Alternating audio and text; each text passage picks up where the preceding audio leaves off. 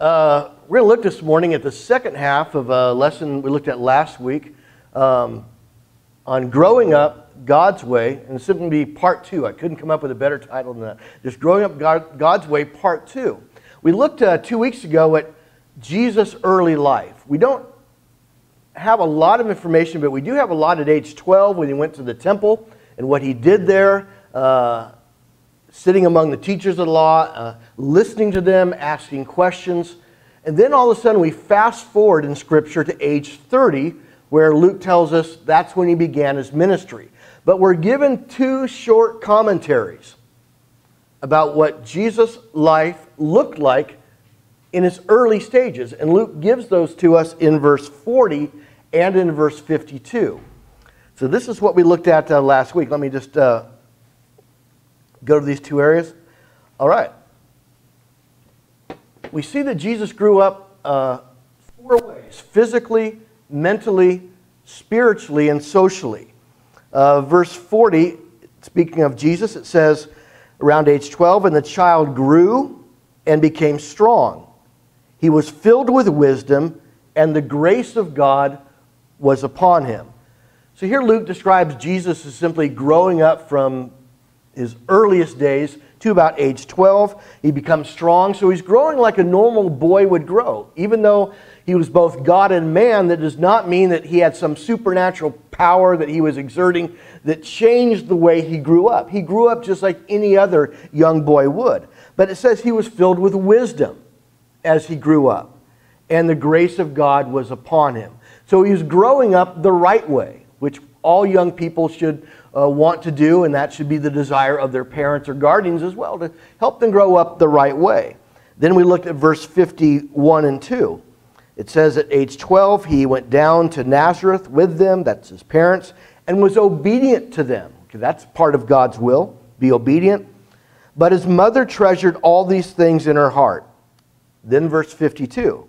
And as Jesus grew up, he increased in wisdom and in favor with God and with people. So we're shown here 4 ways in which Jesus grew. He grew physically, and that's simply found in those 2 words, he grew up. So he grew up as a young boy physically, mentally. He increased in wisdom. So his mind was growing as his body was growing. But he also grew up spiritually. He grew up in favor with God. His life was going the same direction God wanted, his Father wanted his life to go. And then he grew up in favor with others and with people. That means he grew socially. Well, what I want to do today is look at how that, again, I'm going all over the place because something didn't come out right. But we're going to look at how this reflects itself in our spiritual growth. We looked at what life should look like for simply a young person in their teens and in their early 20s. But what would this look like spiritually? Because we find in Scripture that God wants us always growing from the day that we're baptized. We're described as simply infants in Christ. Or I remember the old King James said, babes in Christ. That was the description Peter gave for those who are young in their faith.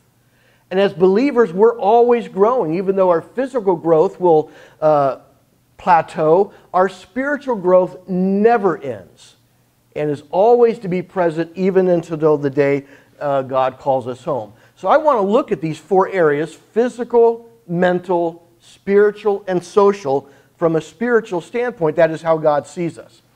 All right, the first thing we ought to do is simply work towards physical growth.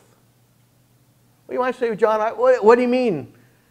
As an adult, I work towards physical growth. I finished growing when I was in middle school, and for me that was literally the case. I stopped around 7th grade at 5'7". I tried mightily to be taller. I wanted to play different positions on the football team than I was playing, but my body did not cooperate. I simply plateaued out. Our physical growth will end at some point, early in life. We won't get any taller. We might try to fight off extra pounds that want to grow, but we're not going to usually get taller.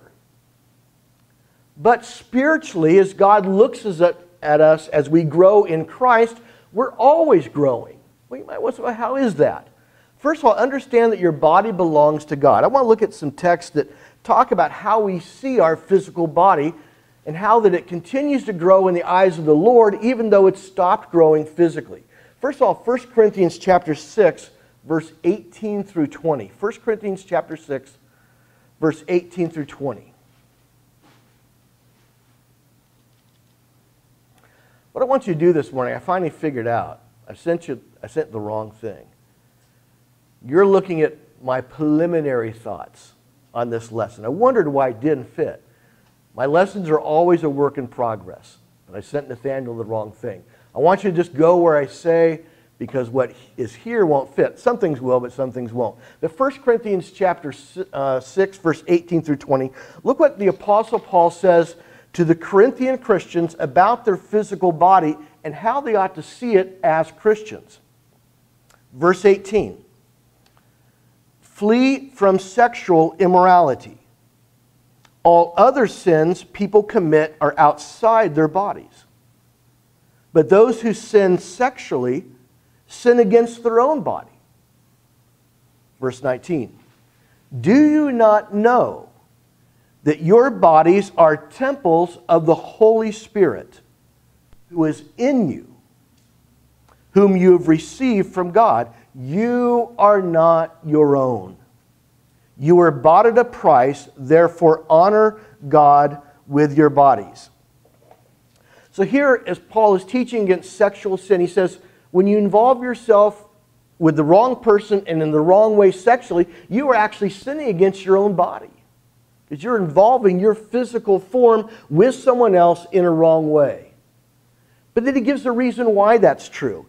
He says your bodies are temples of the Holy Spirit. This idea that our bodies are just ours to do whatever we want with them is simply wrong. We know when we're baptized into Christ, we're baptized not only in water, but in the Spirit. And in multiple places in Scripture, the Lord tells us that the Spirit of God comes to live within us, within our bodies, upon new birth. Now, the Holy Spirit works through the Word, but He also lives within our bodies. The Spirit of God has taken up residency with us. So therefore, our bodies is not something just to do whatever we want with it. He says we were bought at a price. When Christ died for us, not only did He forgive us of our sins, but we also became in this position, or we entered into the position of belonging to God. He paid for us through the blood of His own Son. We don't belong to ourselves. So someone who is a believer in Christ cannot say, well, my body is mine to do whatever I want with it. It's not the case. If you want to just do whatever you want with your body, you can't be a Christian. They're incompatible. Our physical bodies belong to God. And therefore, Paul says in verse 20, you were bought at a price, therefore honor God with your body. Well, how do we do that? How do we work towards this level of physical growth, which is simply God's view of our growth? Well, first of all, understand that our body belongs to God. So whatever God says, it directs how we use our body. That's what we are to do. We are to determine to honor God with our body. First of all, that means we protect it. We protect it physically all the time anyway. I assume most people here are always wearing their seatbelt, right? And your shoulder harness when you drive. We do that. We take medications and vitamins and things like that. We go to our doctor to get a physical examination. We're always looking out for our physical body. We exercise. We make sure we engage in activity because we want to preserve our physical body. But God is saying, you also preserve your body for me. Our body is a sanctuary for God to live in.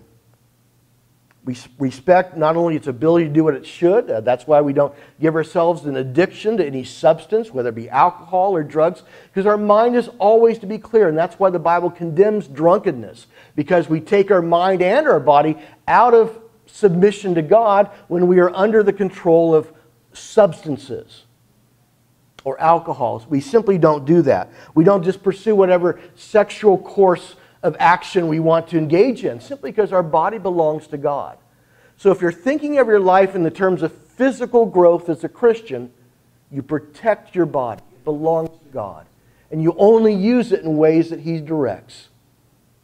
You make sure you're always clear in your mind and your body for what God wants you to do. Protect and honor your body. We also work towards mental growth. We work towards mental growth. Look at Colossians chapter 3, verse 1 and 2. Colossians 3, 1 and 2. First, God's looking at our body to make sure that we understand it belongs to Him and we don't use it to chase after things that are wrong, and we preserve it for His use. But He's also looking at our mind. Again, Jesus grew up. He grew in wisdom. Look at how God wants us to use our minds. Verse 1 and 2, the book of Colossians, chapter 3.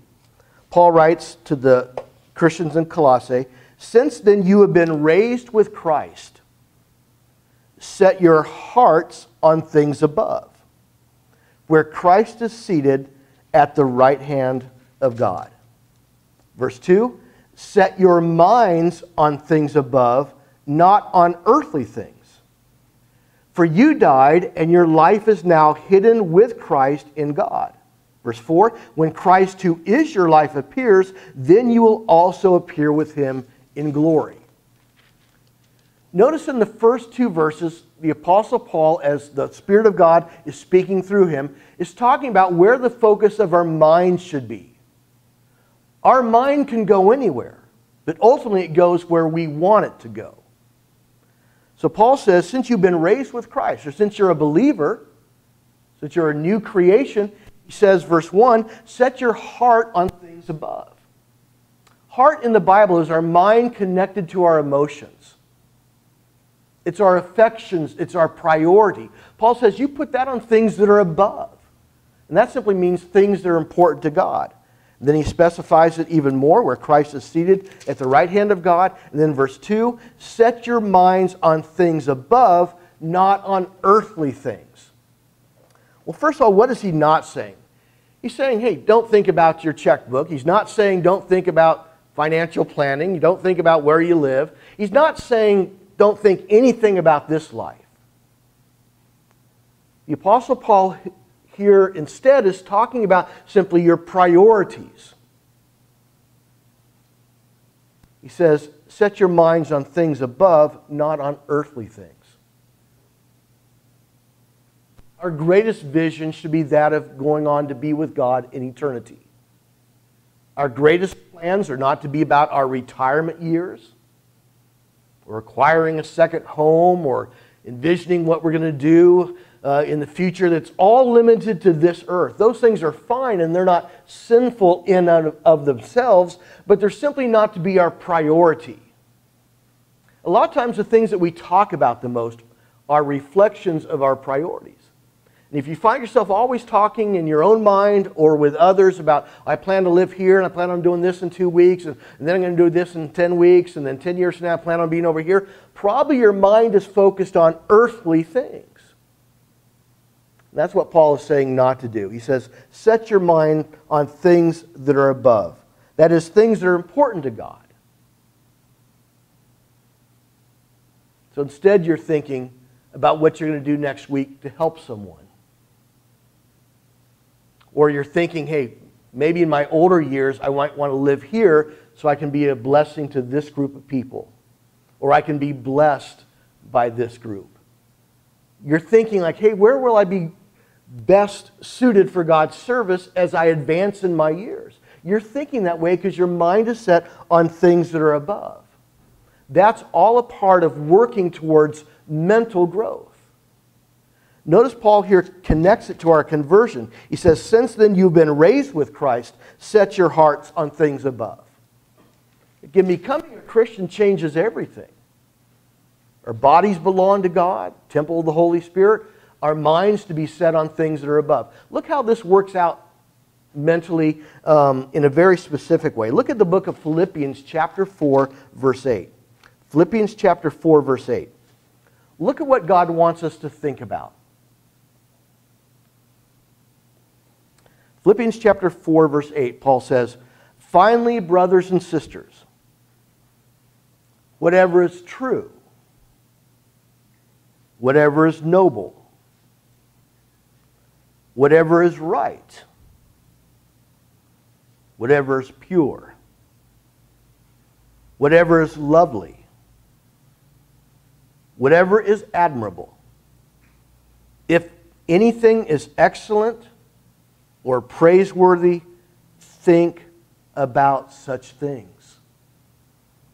I want you to stop for a moment. All the things that the Apostle Paul mentions here that we're to think about are positive things. They're constructive things. They're things that are pleasing to God. Again, what is noble, what is right, what is pure, what is lovely, what is admirable. If anything is excellent or praiseworthy, think about such things.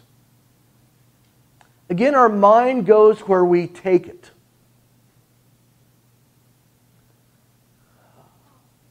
Think about all the things you could take your mind to. Some people love the tabloids. I remember as a kid going through the grocery store and checking out. And there, the Globe and the Inquirer and all these things, and all these stories about what Hollywood people were doing and things they were engaged in and shocking behaviors and things like that. They wanted you to open it up right there.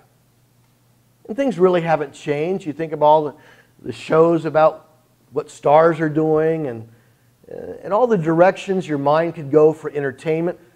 A lot of movies, they center on who got killed and how they get killed, and TV shows about crime and the true story and things like that, where we tend to be constantly exposed to things that are wrong or at best negative. Paul is saying here to the Philippian Christians, do the opposite. Focus on what is lovely, admirable, excellent, or praiseworthy. Think about such things. That means you're going to have to discriminate. And there's a wrong discrimination, and there's a right discrimination. And for Christians, there's a right discrimination where we're always thinking about what we're bringing into our mind. And sometimes even exercising discrimination, watching the news is good. I mean, you're going to be bombarded with everything that people did bad that day, that they could collect, because that's always the most interesting to us. But every once in a while, we'll have stories about people that helped someone, or they invented some device that is some kind of assistive technology to help people that have mobility issues and things like that. That's a praiseworthy thing, where someone devoted their time to helping mankind rather than hurting it. He says, focus on that. Instead of wanting to hear neighborhood gossip, focus on what is true. Focus when someone says, hey, did you hear what someone did? Oh, they helped this person yesterday find a new home. And oh, that's a good thing. That is true. That's admirable. It's excellent. It's praiseworthy. Don't be a trafficker in gossip and, oh, did you hear what somebody did? Or do you know what someone did down the street? Or did you hear about this? Don't always get caught up in that. It'll always be the most interesting thing. That is bad things. But the best things you kind of have to search for. You'll find them here at church. When we talk about the things of God and we participate in the Lord's Supper, when we sing these songs, these are the praiseworthy things. He says, focus on this. That is mental growth. The next one. Work towards spiritual growth. First of all, grow in your saved state. I just want to look at one of these texts. 1 Peter chapter 1. 1 Peter chapter 1. Chapter 2, verses 1 and 2. This is spiritual growth from God's standpoint. With Jesus in Luke 2:52, it said, Jesus grew in favor with God. Here's what in favor of God looks like for us as we grow as believers. Peter says in verse 1, chapter 2, therefore rid yourselves of all malice and all deceit, hypocrisy, envy, and slander of every kind. Verse 2. Like newborn babies, crave pure spiritual milk, so that by it you may what? Grow up in your salvation. Now that you have tasted that the Lord is good. Let's look back at verse 1. There's things that God wants us to jettison from our lives. That is, to kick out and close the door on. He says, get rid of malice. That means going after someone to try to hurt them, either by your words or your actions. He says, get rid of all deceit. That is lying, whether it be to impress others or to get yourself out of a jam. He says, get rid of that. That's a wrong mindset. He says, get rid of hypocrisy. That is, don't be one thing at church and something different on Friday night. He says, get rid of that. That's hypocrisy. He says, get rid of envy. Get rid of always being angry about what someone else has that you don't have. He says, get rid of that. He says, get rid of slander. That is, talking bad about other people, talking down other people. He says, don't do that. He says, do the opposite. Verse 2, like newborn babies, crave pure spiritual milk, so that by it you may grow up in your salvation. Newborn babies crave milk.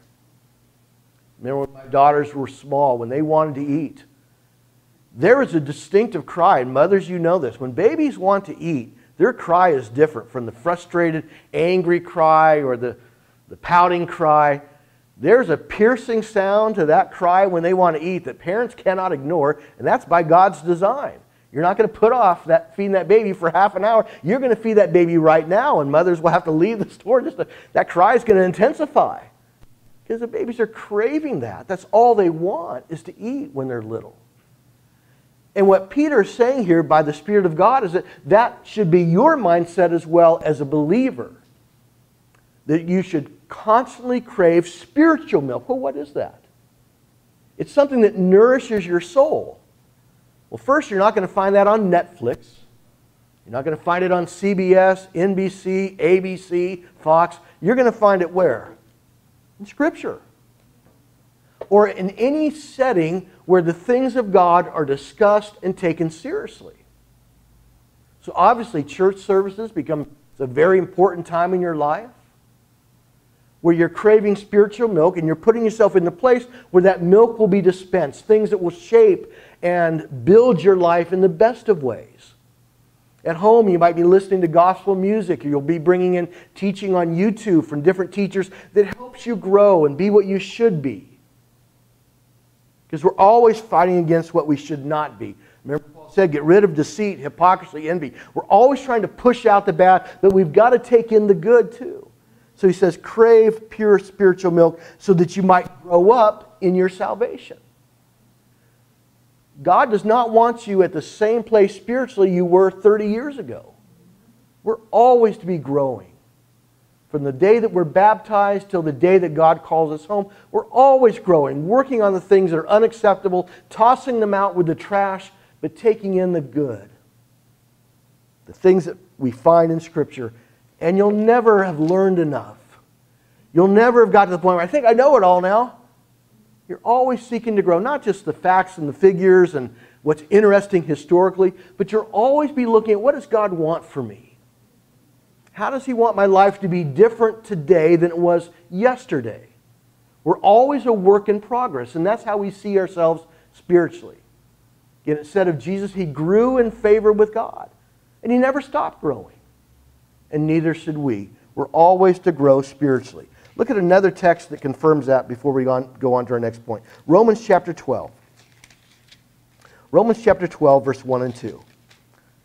Look at the focus here upon spiritual growth. Romans 12, verse 1. Here Paul writes, therefore I urge you, brothers and sisters, in view of God's mercy, to offer your bodies as a living sacrifice, holy and pleasing to God. This is your true worship. Verse 2, do not conform to the pattern of this world, but be transformed by the renewing of your mind. Then you will be able to test and approve what God's will is, His good, pleasing, and perfect will. First of all, notice in verse 1 what we saw earlier. It says, offer your bodies as a living sacrifice. That's physical growth. Our entire person belongs to God. So he says, offer to God as a living sacrifice. We're always on the altar of God, giving our lives to Him. He says, this is our true worship. We honor and worship God by how we live. To make it more clear, he says in verse 2, do not conform or don't be shaped by the pattern of this world. That is, don't let your life be shaped by the lives you see on TV. Those are not our models. And what's important to our culture is not what's most important to us. Again, what's important to our culture is not to be what's most important to us. He says, do not conform to the pattern of this world, but be transformed, ever changed by the renewing of your mind. That's spiritual growth, that we might be able to test and approve what God's will is. Those that are growing spiritually are always asking themselves, is this how God wants me to use my time? Is this the place where God wants me to be? Or does God want me dwelling on this thought or having this priority? Is this where my life ought to be? Again, Paul says, in view of God's mercy, offer yourselves as living sacrifices. We're always asking, is this how a person ought to live who's been saved by the blood of Christ? You know, if we get a negative answer to that, God doesn't want us going on some guilt trip spiritually, where we're always full of guilt and shame, but instead He's looking for growth, where we acknowledge what's wrong. Yeah, I need to work on that, or what I said, and those thoughts, or how I'm spending my time. Yes, it needs to be more in line with what God wants, but then we go on to the growth. We don't constantly beat ourselves up about the things that aren't right. God's not looking for that. He's looking for Christians that always want to grow. And this is what growth looks like. Our bodies belong to God. Our minds are transformed, constantly being renewed. And he says, then you'll be able to test and approve what God's will is, His good, pleasing, and perfect will. We're always asking, what is God's will for my life? What is the best and the right thing to do in this situation? That is spiritual growth. The last one, work towards social growth. Work towards social growth. Again, it said Jesus grew up. He grew in wisdom. He grew in favor with God. And He grew in favor with people. In my previous thoughts, building this lesson, make the second commandment a priority simply meant to love our neighbor as ourselves. The first priority was to love God with all of our heart, soul, and mind. But the second priority is simply to love our neighbor as ourselves. But what that means is to do what you can do to be a blessing to others. In our last text, I want to look back at Romans 12. We looked at verses 1 and 2. But I want to look at now verses 13 through 21. And notice how all of this teaching focuses on how we treat other people. Verse 13. Paul says, share with the Lord's people who are in need. Practice hospitality. Verse 14. Bless those who persecute you. Bless and do not curse. Rejoice with those who rejoice. Mourn with those who mourn. Live in harmony with one another. Do not be proud, but be willing to associate with people of low position. Do not think you are superior. Let's just pause here and go back to verse 13. Here, one of the things that we can do to socially be what God wants us to be is share with the Lord's people who are in need. Whether that need be physical need or monetary need, but sometimes it might be emotional need. Sometimes you have to spend enough time with someone and to listen to them to kind of figure out what a person needs. Their need may not be money. Their need might be to learn responsibilities or learn accountability. But God's person is always looking to see what a person truly needs. He says, practice hospitality, verse 13. That doesn't always mean just having someone over to your house. That could be part of the application. But hospitality means instead of kind of keeping to yourself all the time, you're looking to engage people, especially people you don't know. Hospitality fundamentally means a love of strangers. That doesn't mean it's always easy to talk to someone you don't know or that you always enjoy it. But it simply means you know that's what God wants you to do. That is engage other people. He says, practice hospitality, verse 13. Then in verse 14, bless those who persecute you. Bless and do not curse. So if there's someone at work that really is bothering you and always seems to be out to get you by their words or their actions, he says, don't retaliate against them. Pray for them. Show good back to them when they're showing bad to you. Verse 15, rejoice with those who rejoice. Mourn with those who mourn. So when you hear someone got a promotion or they were able to move into a new house, you rejoice with them. Instead of becoming envious of them or jealous, you rejoice, hey, that's great. I'm glad to hear that. But it also means you stop long enough to listen to them and to find out, wow, something really good just happened in their life, which means they have to be talking and not you. Sometimes our challenge is simply to listen to other people's lives. He says, mourn with those who mourn. When someone experiences something sad or there's heartbreak over maybe their child or their grandchild or a friendship that's estranged, something like that, you listen to that and you catch it. Hey, that must really hurt that person. And you tell them, I'm really sorry you're going through that. You don't try to give them 5 solutions to it. We always want to give solutions before a person even finishes their sentence. But instead, tell them, I'm sorry you're going through that, and that must really hurt. That's mourning with those that mourn. That's being socially sensitive. You're growing socially if you do that. Verse 16, live in harmony with one another. Just stop there, boy. We all know at times people in church can't even get along with each other. That obviously has to be corrected, but with our neighbors, with our co-workers, the people that we see all the time. It says make a point to get along with them. Not to always be at odds with them or giving them the silent treatment or refusing to engage them. Do the opposite. Live in harmony with one another.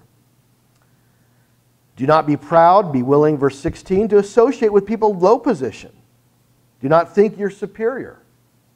We need that socially, don't we? I don't think too many of us are walking around like the Howells. Remember the Howells from Gilligan's Island? The rich couple on the island. That's an extreme example, if you remember that at all. But basically he says don't think you're better than someone else. Don't think you're above talking to certain people just because they have nothing to give. He says make sure you're associating with people of low position, people that maybe don't live in the same circumstances you do. Verse 17 now. Do not repay anyone evil for evil. Be careful to do what is right in the eyes of everyone. If it is possible, as far as it depends on you, live at peace with everyone. Do not take revenge, my dear friends, but leave room for God's wrath. For it is written, it is mine to avenge, I will repay, says the Lord. Verse 20, on the contrary, if your enemy is hungry, feed him. If he is thirsty, give him something to drink. In doing this, you will heap burning coals on his head. Verse 21, do not be overcome by evil, but overcome evil with good. The greatest pinnacle of social development is when people do bad things to you, whether they lie to you, they take advantage of you, that you don't seek, how can I get back at them? Oh, what can I say the next time they call? I'm going to. Some people actually practice how they're going to get back at someone verbally. They're not going to pull a gun, but they're going to use the weapon of the tongue and how they're going to really let someone have it. Paul says don't do that. Don't tear someone down with your words even though you were hurt. You can still confront. You can still tell someone how they hurt you, but don't look to get even with them. Do not repay evil for evil. If that person needs to be punished, Paul says let God take care of that. As much as is possible, live at peace with everyone. Some people don't want peace. And you might have to distance yourself from someone that's always trying to stir up conflict at home or at work. You can have boundaries in your life. But don't make yourself part of the problem. By always having to respond back to every comment. or engage in chiming in when someone's talking bad about them. Oh, yeah, they did that. Don't do that. That's social growth, to reject that. Instead, find out what is good. Try to appreciate the good things about people. Look for those things. That is social growth.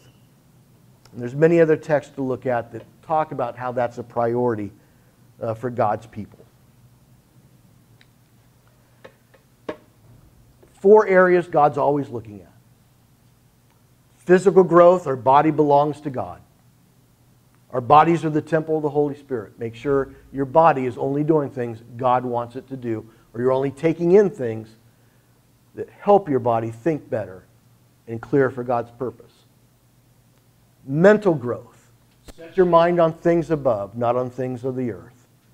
Your mind should be constantly renewed in the things of God. Spiritual growth. Crave things that help you grow as a person in the eyes of God. Look to be better tomorrow than you are today. Always look for areas that need attention. And then social growth. God's not looking for hermits. He doesn't want you to live in a monastery anywhere. He doesn't want you living as a recluse. He wants you as the light of the world. Always be engaged with other people. And make sure you're a blessing to their life. And not someone they're trying to avoid because you're messing up their life. Be someone that brings the blessings of Christ to them so they appreciate being around you. Whether it be for your listening or your empathy or your gentle care and compassion. Be a blessing to the lives of others. And you'll be growing. You'll be growing up God's way in the 4 areas of our life that He's always looking for growth. Our challenge is to do this every day. And remember that you and I have an enemy that's trying to do just the opposite. Take us another direction. And Jesus simply calls that person the evil one. Reject him in his temptations. And instead, accept these areas as areas of growth that God will always be looking at till the day that He calls you home. Never give up on yourself. God's not going to give up on you. He's never going to accept less than what He knows you could be. Every day is a new day for growth. Wake up knowing that. This is a new day for growth.